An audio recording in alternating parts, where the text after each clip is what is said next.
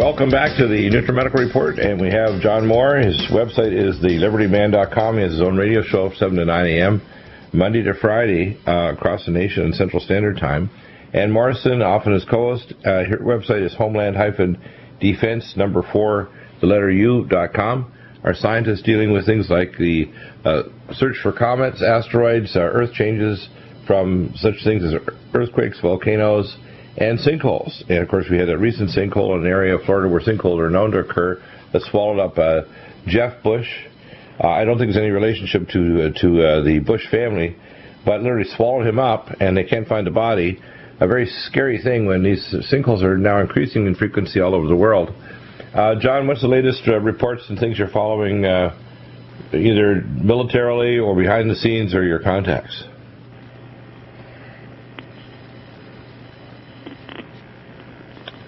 Hello, John. Are you there?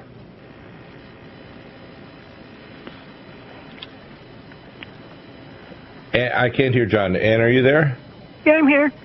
Okay, and give us a scientific report. We'll see if we can reconnect with John and see what's happening here. Oh, there we are. We've got John now. Okay, John, give us the latest report as to what's happening. Somehow we were muted. Our friend Professor McCanney had his website hacked twice 2 days ago, and he's got it up and running. He'll be announcing the title of his new book on my show Monday morning, so we're really looking forward to that. You may have heard about the 5 aircraft carriers in port at Norfolk Naval Base. We've confirmed that they are, in fact, there, along with all their contingents of the aircraft carrier task forces, which is typically 10 ships per aircraft carrier.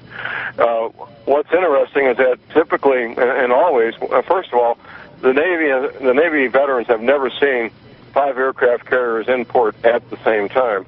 In addition, when they do go into port, they immediately begin the refit and cleaning and restocking and refurbishing the aircraft carriers. None of that's taking place, not at all.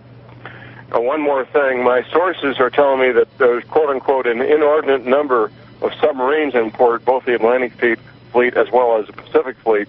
We don't know yet if they're the fast attack submarines or if they're the missile submarines. We hope to find that out soon. Regardless, Dr. Bill, it's a very dangerous situation. We're very concerned. There's no legitimate reason, certainly not budget cuts, because that's only 3%. Yeah, exactly. And we're very concerned. Well, let's look at a couple of facts. We have Obama going over on Tish B'Av in a few weeks to Israel to try and convince Netanyahu not to take out one way or the other the facilities to make nuclear bombs in Iran. And even if Iran only had fewer bombs, they'd probably try to use them even if they wouldn't get through.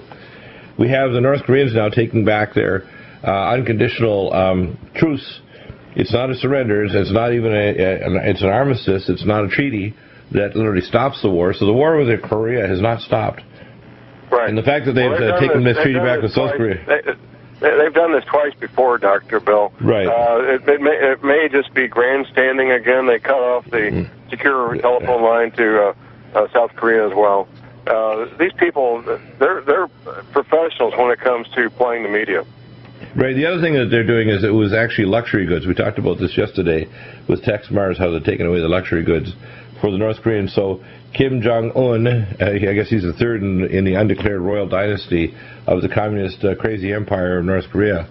It's interesting to see that China, who's been playing both sides and supporting North Korea and allowing materials to pass through, is not only finally sponsoring the United Nations bill to put the squeeze on them, because they know that if South Korea gets attacked by tubeless rockets, they're going to attack China with nuclear weapons. So South Korea will attack and will destroy a good chunk of China with nuclear weapons if attacked, because they know that basically North Korea is their bad dog. And although China will try to play this game, China should not be trusted.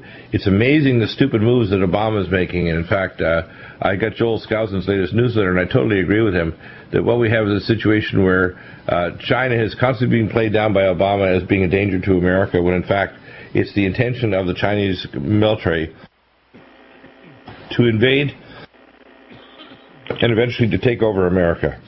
Absolutely. And all the chess players are being put in place on the chessboard in preparation for that. No, that might be a decade away, but the Chinese are patient. But they have every intention this century to invade and take over Australia, New Zealand, and North America, and a good chunk of South America and Africa. It's the Chinese. This is the century of China, And these crazy Chinese don't understand they're actually pulling the tail of the dragon. That's America and the West, and they will be annihilated. The problem is this is part of the globalist plan to get them to feel so much hubris, especially with the feigned weakness of America, that they're willing to do these crazy moves, and eventually it'll result in their own destruction, which, by the way, the China should be a natural ally of America and the West rather than the natural enemy. You know, if you look at the continental powers of China, the industriousness of the people, the conservativeness, they should be natural allies instead of enemies of America, and in fact, the globalists want it that way. Well, I agree with you, Dr. Bill, but the likelihood of that happening is pretty nil, I would say. I think so, but the thing is, the size of their army, even if they sent all 2 million army, we would chew them up like raw hamburger fresh from the meat counter. So I think the Chinese idea, at firstly, they won't have a blue water navy for a decade. Right now, I can just quote this, and if you're in China, you want to listen to this very carefully.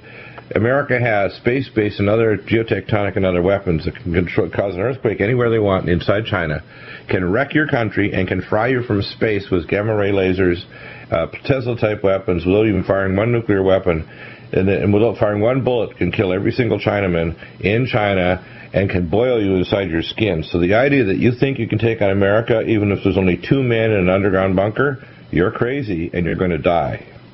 You need to get a grasp of that. You're being toted because you make all the Christmas decorations, toasters, and under $200 items for Walmart and other Western places like Tesco in the United Kingdom.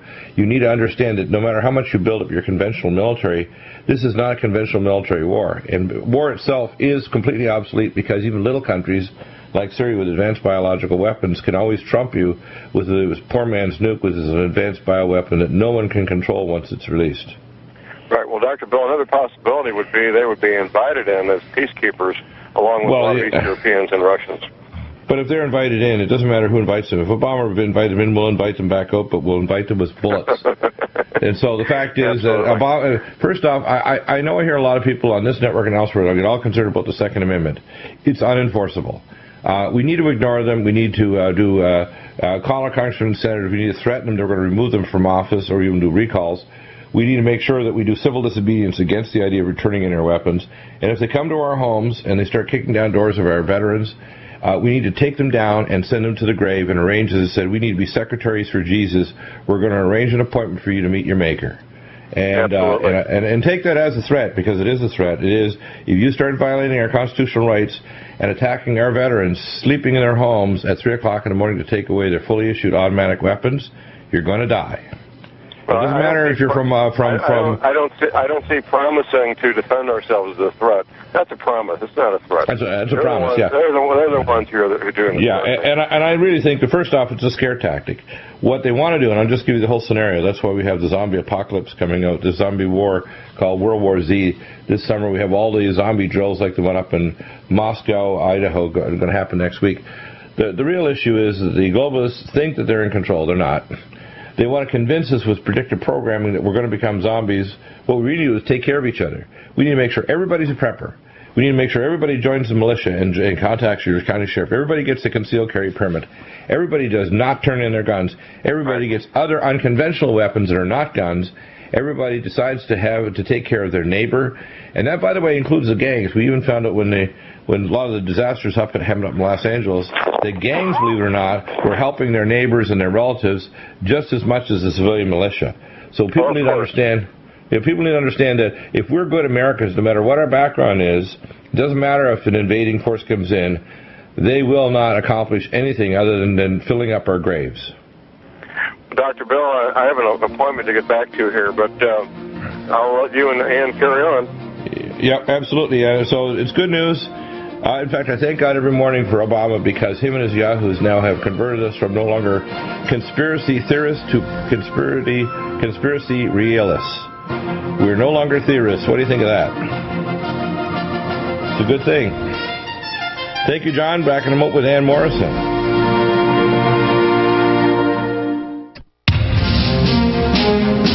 Welcome back, and we have Ann Morrison's report regarding the brilliant lighting sky as it flies by the Pan-STARRS comet. This is one of the 3 big comets called Hello, Dr. Deagle. Yeah, hi, Alexander. Just hold a minute for Ann's report. C/2011 L4 pan-stars, and give us a report on how big this will be. And the telescopes from the 8th of March right through the 10th, I guess, is the best flyby. It's going to be pretty dramatic, but it's not going to probably affect our weather or the sun as much as the big one up in November, which the kernel or the central of the comet of that one in November is likely to be 2,600 kilometers and very likely to produce a superstorm on the sun. This one is going to be quite a light show. Comets always have been feared in the past, right through the ancient times, because they always meant hellacious and horrible things happen on the planet Earth.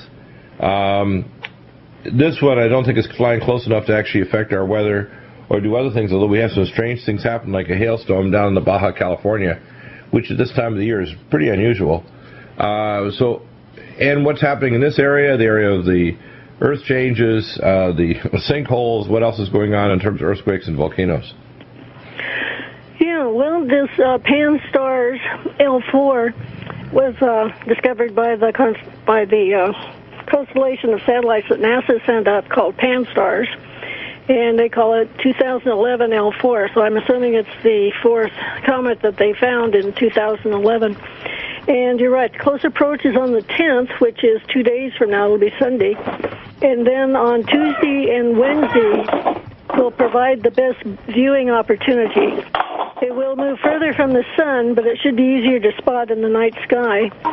Right. And it's going to, the apparent path from March.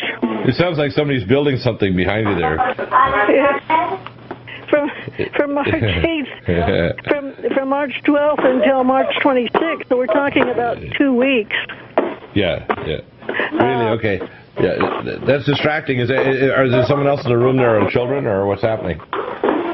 It's not on my side. I think it must be on Alexander's side. I guess we have to get the pets and the kids out of the room, otherwise it's very hard to hear. And what you're saying basically is we're going to have quite a light show. There's 3 major comets. According to Professor McCanney, these are being pushed in by a large dwarf star in the Oort cloud area. The NASA and these scientists have been watching it since Pioneer 10, and going back to science right to Tycho Brahe back over a century ago, the astronomer from Europe. What we're seeing is this year the globalists are in a freak-out position because they want to shut off the power, and they have to actually, with it 8.5 minutes after the light and the initial pulse that tells them the CME is coming, and the stereoscopic telescopes and the other space-based observation scopes that they have aimed at the sun tell them that there's a superstorm on the sun. They have 2.5 to 4 days to shut off the power grid and bring about basically martial law. If they don't do that, and even when they do that, there still could be enough telluride currents to burn out a lot of the satellites, the ground-based transmission lines, step-down transformers, and much of your electronics, even if it's not plugged in. So we tell people, go to SEMF, get Faraday cages and bags and so on over your equipment and supplies and your ham radio. If you don't do it, even if it's not plugged in, it could get fried. And we don't know how much energy we released. If it's the amount of energy of the Carrington event, 1859, there were people that got 2nd and 3rd degree burns. There were people that got electrocuted from the induced currents, and there were railway ties that went on fire. So there's a lot of current there. This, if it's equivalent to Carrington, which is likely to be even stronger with this event, we could be dealing with a major cataclysm and a dropout of a good chunk of the power grid, satellite communications, and virtually all electronics that drive cars, equipment, machines of the Western world. We don't know how much is going to get knocked out, but if there's a big superstorm, they will preemptively shut off the grid, and they may keep it off for some time because it could be more than one storm happening on the sun for once it gets riled up. So, and anything further on the pan-stars, is it likely to pass by Earth close enough to affect weather, or is it going to go by the sun? The Earth is going to be on the sun side of pan-stars, but remember that the sun rotates in 27 days, and so whatever disturbance it might cause on the sun, for instance a flare, it will rotate around in half of that time. So supposedly in 13 days, so in 2 weeks, then that disturbance could affect Earth. Yeah. So that disturbance could happen for, in other words, could you raise the activity of these hot zones in the sun for some weeks or even months. So what do you see happening this year? Besides pan-stars, there's going to be a light show. What's the next one, and what's the rough date that this next comet's coming by? Yeah, the next one is called Lemon, and it's supposed to fly by like the middle of April. I mean, we're supposed to be able to see it here in the Northern Hemisphere on April 18th. And it's coming in now. It's coming in much closer to the orbit of the Earth. Again, the Earth is going to be on the sun side of the comet, so we don't expect a direct effect immediately, but maybe 2 weeks or after 2 weeks. It's coming in just outside the orbit of Venus, which means that it's within 0.3 astronomical units of the Earth, except that the Earth's orbit, because the Earth won't be close to Venus at that time. Now, this was found by an observatory in New Mexico, and it's called the Lemon Observatory, and it's going to glow green, and that's because it will. Because it has inside of it cyanide, which glows green. And by the way, that cyanide, people need to understand the cyanide and the cyanide-like compounds are natural neuromuscular blockers. They're in the Halley's Comet, and when comets pass over, if we pass through the tail, it can kill humans and animals. Just passing through the tail is a neurotoxin. It's basically the same as being hit with nerve gas. Now, this is this particular one, the Lemon, Comet Lemon, has an elliptical orbit, and it has a period, that is, it comes back by our solar system every 11,000 years. Yeah, so this is one that's a little bit more concerning than the Pan-STARRS. This one, we could pass through the tail of it, too, is that right? Yes, that is correct, because it's going to pass through. Yeah, it could take a while, too. How many days or weeks will it take to pass through the whole tail? Well, we're on the sun side, so we won't see the tail of it until for 6 months, maybe 5 months, and then shouldn't take more than 2 weeks or a month to pass through the tail. But it'll just be the debris that's left by the tail. It won't be the tail itself, because by that time, Lemon will be out of the solar system. Right, but these chemical trails can last for millions of miles. In other words, behind it, these chemical debris tails are a cohesive tail of toxic chemicals that are neurotoxins that literally follow the comet throughout the solar system and beyond. Okay, and remember that the tail will point away from the sun. Right. So we're not expecting it to point along the orbit of Earth, but wherever it is. So in other words, we're probably going to be lucky that it's not going to hit us this time. Yes, that is right. Because this one has been known to provide. It's one of those evil comets that we hear about from our, through our folk tales. Right. Because it has created problems before on Earth. Right. And it could be an extinction level type comet too. It could be if it were closer, but I don't think it's going to be that close to Earth. Not this time. Is it close enough to the sun to cause a solar storm?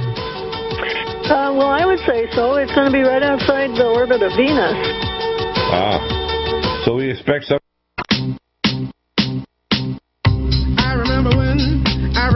Welcome back, and I'd like you to, carry on into the issues of the Dark Night satellite. You did some interesting research on this, and fill us in what you found, and then we'll expand on that. Well, this comet, this Lemon Comet, has an elliptical orbit, which brings it into the solar system every 11,000 years. And 11,000 years is one of those numbers that tells us that things happen. And so Ice ages and extinction level events is what you're talking about.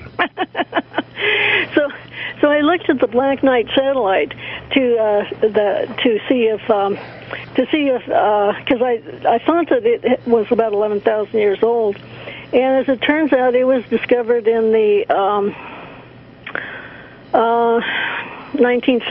February 1960, and it was in polar orbit. And it was several sizes larger than anything either Russia or the United States would have been able to get off the ground.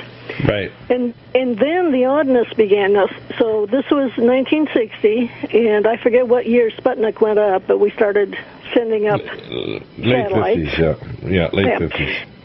Then the oddness began. Ham operators began to receive strange coded messages. And one of the hands in particular said he had managed to decode one of the transmissions, and it corresponded to a star chart. The star chart, which would have been plotted from Earth 13,000 years ago. So that's how they knew that it was at least 13,000 years old. Well, the stars don't change that much. Yes, they change over 13,000 years, but plus or minus 2,000 years is nothing on a geologic scale like this. So right. it could have been put there 11,000 years ago when this Lemon Comet was in the solar system.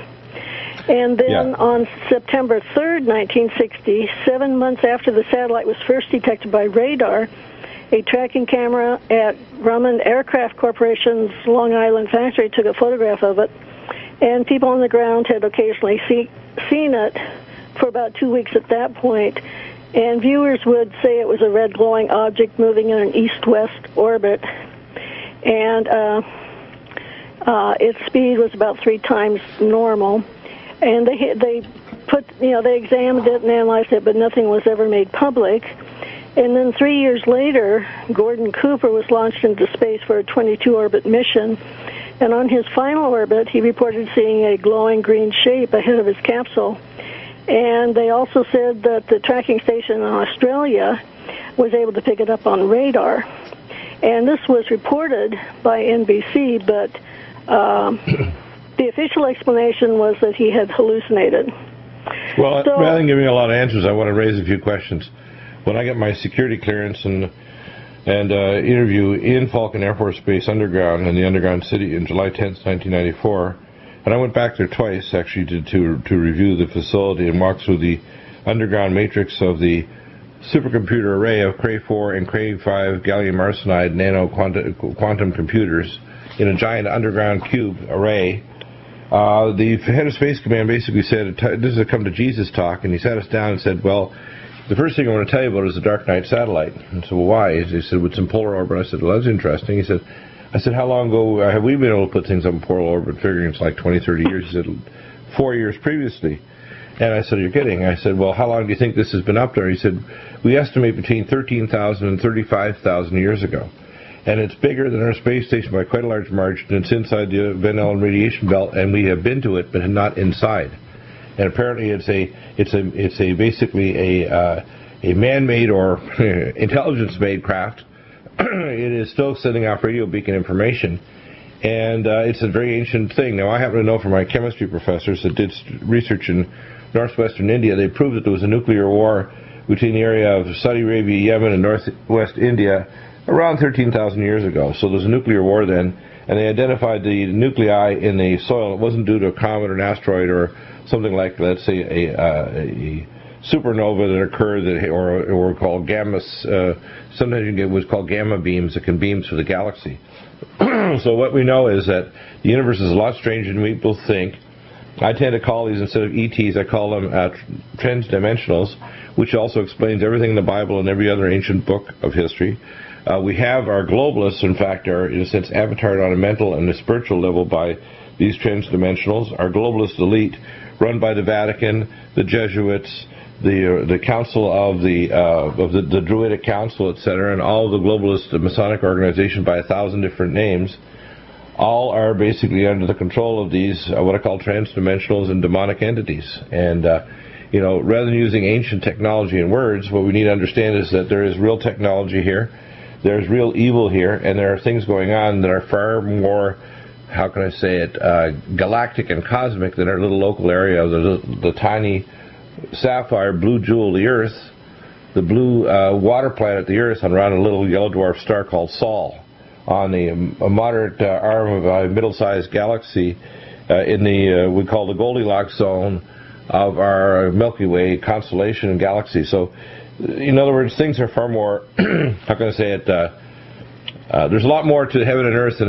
is been absorbed or even imagined in the mortal mind of the mundane man. And if you're willing to open up your mind and ask questions, even if you don't have the answers, you realize just how little you know. In fact, you know less than nothing, rather than thinking you know something about everything out there. And I only talk about a tiny portion of this because I know considerably more than this, but a lot of it I can't talk about because if I do, I will blow you away so far out of orbit, you will not even be able to know which end is up. So I just kind of reserve it to the time when it's appropriate to tell. But I can tell you right now that our world is in a cataclysm, not just because of bad leadership, but because of transdimensional and demonic interference with our political system, our medical system, our geopolitics, and even our mental life, our spiritual life, and our every system, including education, religion, etc. And anybody who thinks otherwise, if you just examine the documents in history through every nation, every religious group on earth, you'll see the scientific evidence of exactly what I said is as plain as the nose on your face. Well, I find it very interesting that Kubrick came out with the movie 2001. When did it come out, 70 or 80? Yeah, something like that, yeah. Yeah, the entertainment industry is very closely tied to the Democratic Party, and I just wonder if he had some inside knowledge there, because obviously they're not telling the public anything about this, and I wonder if this, if it's possible. Well, the word Hollywood actually means the Hollywood, or it's a phallic symbol from the holly plant being a magic wand. So Hollywood basically means a magic wand, and it's used to direct the group psychology to actually change the timeline of the history of mankind on this planet. And so Hollywood basically is an arm in the sense of the no such agency in the ancient Druidic priesthood, all the Masonic orders, and all of the ancient cults that are tied and controlled by these transdimensionals. The architecture and technology that's passed on and passed through channeling, etc., of these beings, including the Society of the Black Sun in Nazi Germany, Blavatsky, all the wizards of Saudi Arabia that literally summon the jinn and channel information and knowledge from places beyond the senses of the human mind. And people who don't understand this are become victims of it because they don't believe that this reality exists when it most definitely does. Right, so what I'm thinking, this is just my imagination running wild, is that this isn't a comet coming in at all, but a spaceship. Well, we don't know. All we can tell you is that this year the globalists are freaked out because they feel they're going to lose control. What's your take on it, Alexander? Because what I see is them scrambling around like chickens with their heads cut off, concerned that they're not going to preserve their underground layers and their high-speed maglev tunnels and their off-world space platforms and all the other things they've done to accumulate everything from grand pianos to fine caviar and the best vehicles underground, the best entertainment so they can stay down there where the earth goes to hell in a handcart.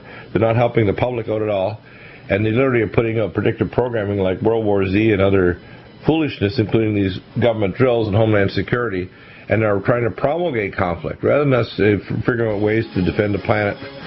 They're trying to energize conflict with the Middle East, energize conflict with China, energize trade wars, and energize economic chaos to make sure that we are so busy with chaos we can't interfere with their survival to the next age after we destroy ourselves. Because we're not prepared to deal with Earth-based extinction-level events because they're not preparing the public. We hear your comment when we come back. Sure.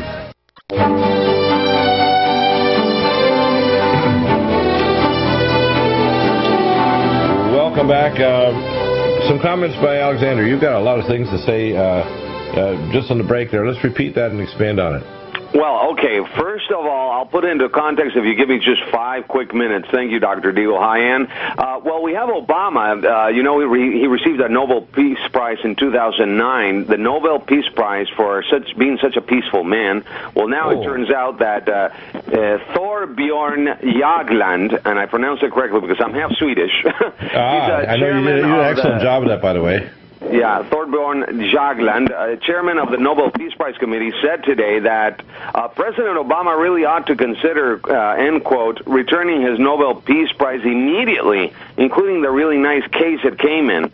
Jagland basically said that, how is it possible that this guy increases troop movement in Afghanistan right after receiving the Peace Prize, right?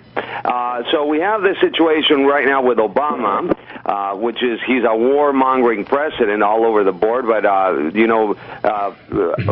poses a real peaceful attitude to the folk that support him, which are the communist Democrats, which is insane. And we have 2 days ago, we have Heinz Kissinger, dear Heinz, saying, this is as high as it gets. Kissinger saying at Davos, Switzerland, nuclear war is on the agenda. If they don't neutralize Iran right now, there's going to be nuclear war. Well, here's what will happen. Here's the scenario. If 1 to 6 missiles and the Shahed missile, which can strike Israel, get launched, even if they don't hit ground, Israel is going to turn into obsidian much of Iran and Syria. And any Islamic nations, Hezbollah in southern Lebanon, are going to get hit with neutron weapons. I saw the video clip and posted up yesterday of these idiots, literally uneducated idiots, grabbing unarmed United Nations peacekeepers in the area of the Golan Heights. These idiots grabbed these peacekeepers up there and said they're going to give them 24 hours, and if they didn't do ABC, they were going to treat them as prisoners of war. What do they want? Do they want us to drop a neutron weapon on them? They keep on asking for it. These Muslim nations are going to get it. And then we have Ahmadinejad comparing Hugo Chavez with the Messiah, saying that he was a Messiah, and comparing him with Jesus Christ and the Mahdi. Kid you not. And and then we have the second in command that's coming after Chavez. They're going to hold elections, but I have inside information from people inside the anti-Chavistas saying that Maduro is a radical Islamic person. He's a Muslim. He became radical and accepted Allah as his God, and he's willing to die for Allah. So there you go. That's a new one for the global chess piece. The Venezuelan probable dictator that's going to follow after Chavez, Maduro, is in fact a radical Muslim. Isn't that wonderfully horrifying? It is wonderfully horrifying. Yes, it is. It's just over the top. When you see it, you better be sitting down so you don't fall down. And if you're sitting, you might fall down anyway. But basically what it means is the likelihood of a sun-based coronal mass ejection happening this fall is very high. The likelihood of a regional war, which will turn nuclear pretty quickly in the Middle East, is really high. The likelihood of the globalists really turning off the power grid preemptively for it, because I know that from the FEMA manual, is a guarantee. So basically, 2013 is going to be kind of a scary year. Now, it doesn't mean it's the end, because we're moving toward this peace treaty, but they have to create sufficient fear that people accept this peace treaty that will partition the land of Israel, the population, and guarantee a future thermonuclear, biological, chemical, and scalar war. And that means that during the second term of Obama, we're virtually guaranteed that he'll actually sign the peace treaty, that after a period of death and destruction and further chaos, maybe depression, because if we do have a Middle Eastern war, there'll be a depression instantly. It won't be just a recession. And we'll pull out of it, by the way, and here's what will happen when they go to what I call the funny money or ghost money. We'll almost certainly have a super resurgence in the economy, and everybody will say, well, I can still go to the restaurant and the movie theater and everything's better than ever, and their unemployment rates dropped, and literally Obama is a messiah. Because I expect it not to go to depression. It'll be short, sharp, painful, and awful, scare the hell out of everybody, and then they'll believe in this peace treaty, and then what will happen is they'll try to converge all the religions, maybe use some ufology thing, which they're talking about because the Vatican believes this foolishness. And, of course, they have access to the information about the demonic horde that actually went to Mount Horeb and transferred technology. So the Jesuits are not Christians, and even if people try to say they are, and the Roman Catholic Church, the hierarchy in them, are not Christians either. They're basically followers of the Druidic high priests and the ancient technologies of the ancient world that go right back to Atlantis, and they basically worship demigods, which are transdimensional entities.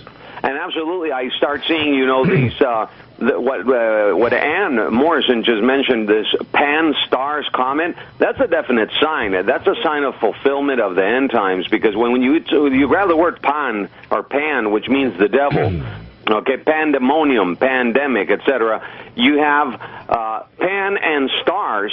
The stars are the angels of the devil's angels, the fallen angels coming back to earth. And Stan Deyo said that even last year on Open Radio. He said that the buzzword inside the Pentagon, at the top brass levels, they're going nuts over there at the Pentagon because they know they are returning. And I just got this from somebody way up inside telling me that they're doing almost daily dry runs of going into the underground recesses in West Virginia, including the whole cabinet, including the president. They're doing these exercises for nuclear war. right now. Yeah, but the nuclear war, people have to understand, nuclear war is a cover for their escape. It's not the nuclear war. The DEFCON warning system is at 4. Yeah, in other words, they don't do the nuclear war to try to annihilate the enemy. It's to have a cover so they can escape underground. And really, honestly, all we really need is prayer. If we pray, God will tell us how to deal with, just like the War of the Worlds.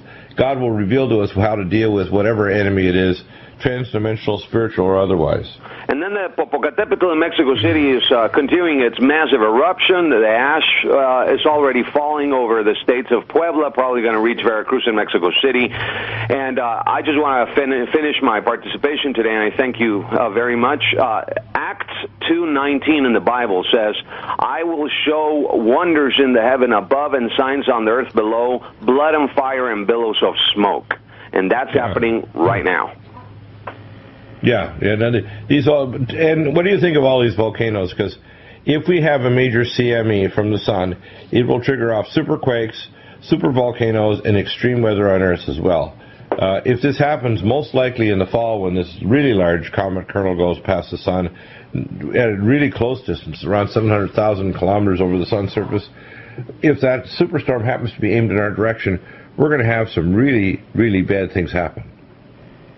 Well, we're already having bad things happen. That Popocatépetl volcano that he was talking about is emitting sulfur dioxide. And so all of those people in Mexico City are going to be subject to suffocation.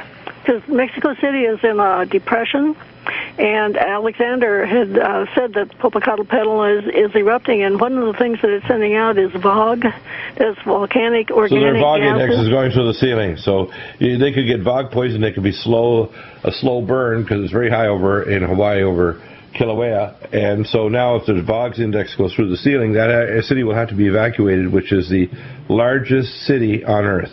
Well, 30 million people inhabit the around Mexico City and Mexico City itself. It's a valley, and what people don't know, that's where a sleeping supervolcano really is. It's a very old caldera under Mexico City. I'm just saying, right? But the thing that you just mentioned, and it's very important that you mentioned, because the Mexican government, the CENAPRED, which is the Center for Preparedness of Emergencies, is not saying the truth on this matter. They're not even mentioning SO2 on their official reports. I don't understand that, because it's printed on the volcanic reports. I mean, they're charting it, they're plotting it, and it's going right into Mexico City. I mean, they just don't. I don't know what's wrong with them. I know that they have poor air quality in Mexico City, and maybe you better believe it, yeah. I thought I might tell you that snow geese are following the magnetic lines. You know, the magnetic lines that move from over at Alaska-Canada border into Siberia. And so we now have snow geese migrating up through the eastern part of Missouri instead of the western part. Wow. Yeah. No. Okay. I mean, we're talking hundreds of thousands of snow geese. Wow. That's very different. Well, the Earth is flipping. So what I think is going to happen at some point is it's going to be parallel with the spiritual things happening. In the second term of Obama, the peace treaty will partition the state. They will sign this agreement to try to bring us both a super religion, a cashless world society, a resurgence of the economy. The first 3.5 years will be broken. At that point, all hell will break loose, and then you're going to see things run down toward the end of that 7-year period. And we're going to have earth changes, war, and the ultimate day of trumpets. All of that is down the road, probably in the next 10 years.